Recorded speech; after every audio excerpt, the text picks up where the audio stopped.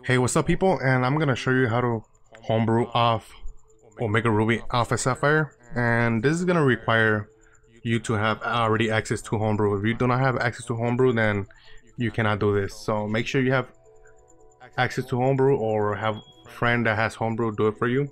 So in order for you to do this, it only works on 11.0, but you could download the payload onto the game for 11.1 and it's functional.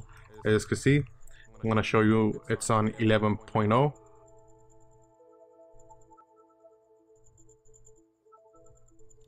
Alright, you guys can see 11.0.0-33. Alright.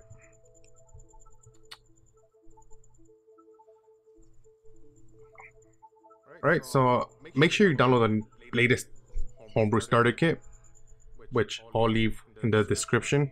Not in the description, but you could download it. Alright, make sure I didn't move the webcam here real quick. Alright, we're gonna go to Smilum and just download the latest homebrew starter kit. As you can see here, just click it and download it and put it into your SD card. And then we're gonna also download something called BaseHaxx installer. So I'll leave a link to the description on where you can download it. And yeah, and that will go inside the 3DS folder of the homebrew starter kit. Alright, so let me launch homebrew real quick here.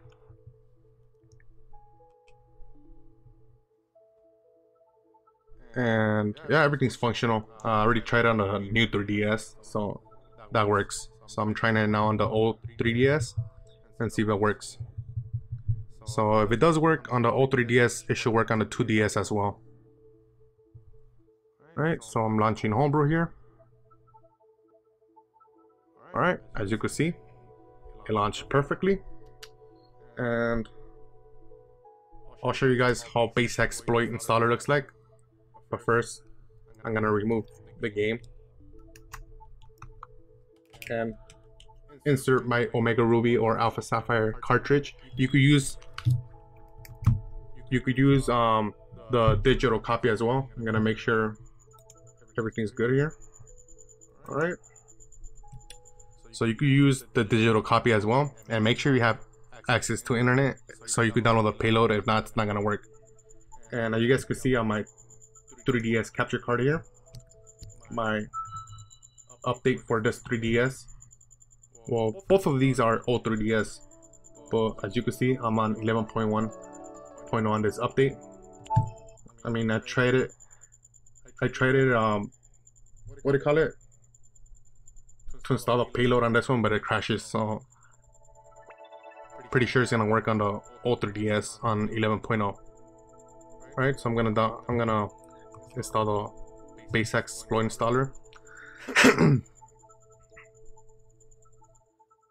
And we're gonna get this notification.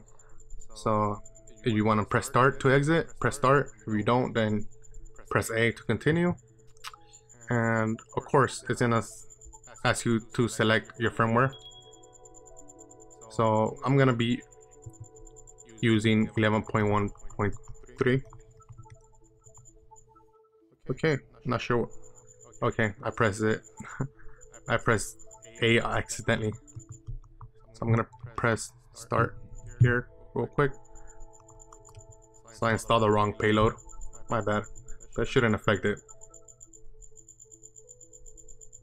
Alright, so press A to continue.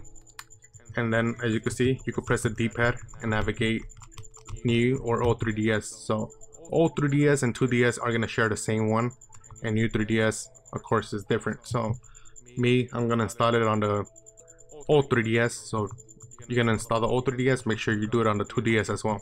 So I'm gonna select 11.1.34 and select whatever region your 3DS is from: Taiwan, Korea, China, Euro, USA, Japan. So I'm gonna go with USA. It's gonna download the payload, installing payload.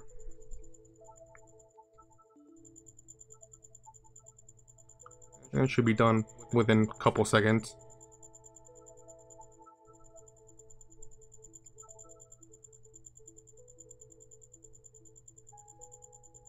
Alright, so current status: successfully wrote 2 files on the bottom screen. You're gonna see that. All right. So let me turn off the webcam on this one because I don't need to use it no more.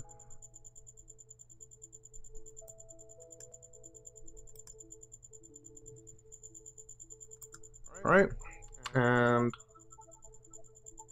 let me remove the game now.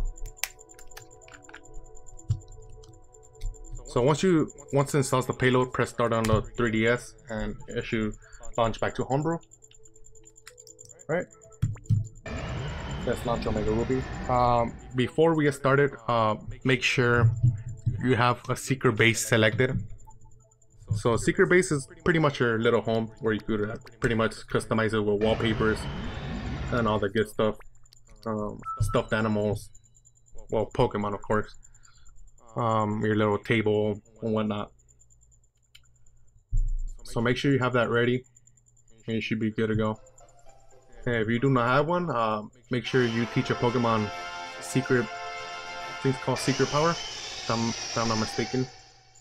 And it should open up. It should open up the base. So, for instance, this is how a secret base looks like. It could be a cave, or it could be, you know, a tree or whatever. I'm gonna go back over here. All right. So make sure you save it on secret base before you get started, and let me make sure the Pokemon has the move I'm talking about. Alright, so secret power, that's the move you're gonna teach any Pokemon, and it should open up the base. So I'm gonna click on the computer. So let's put the PC, and we're gonna go to edit secret team settings. So let's press this, and then we're gonna go to change team name.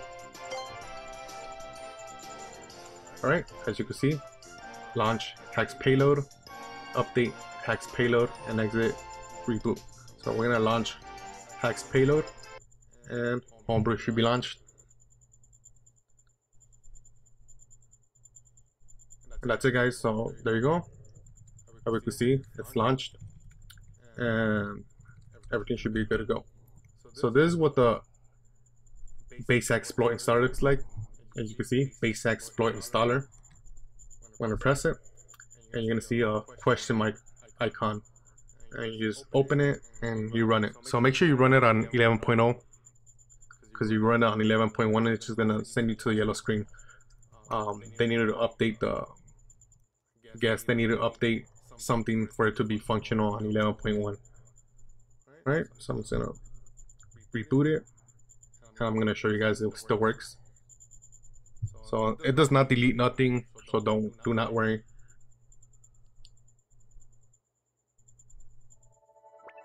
Alright, let me launch Alpha Sapphire again. So remember, you could use it on Omega Ruby, Alpha Sapphire, digital, or cartridge.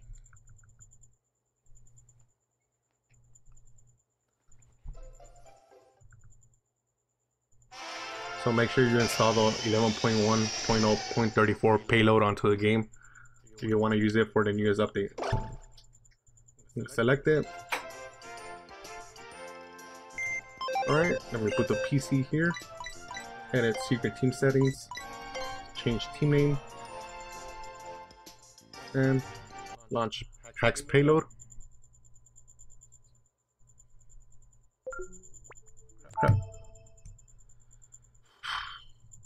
Alright, let me try it again. Probably because I did it too quick. Alright, let me launch it one more time.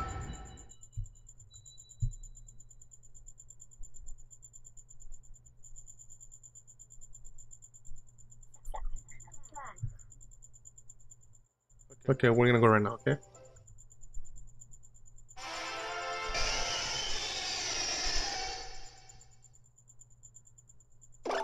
Alright, let's go back to the secret base. Alright, let's put the PC here. Edit secret team settings.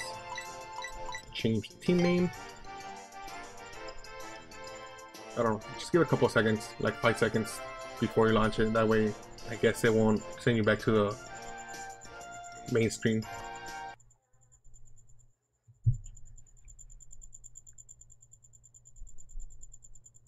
Alright guys, so as you can see, it works.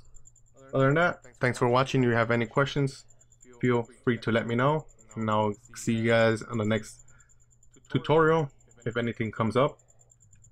And I guess this is mainly the tutorial people ask for in Ocarina of Time. So other than that, thanks for watching. If you want to support the YouTube channel, hit the subscribe button. If you like the video, hit the like button. And other than that, thanks for your support and have a good weekend, people.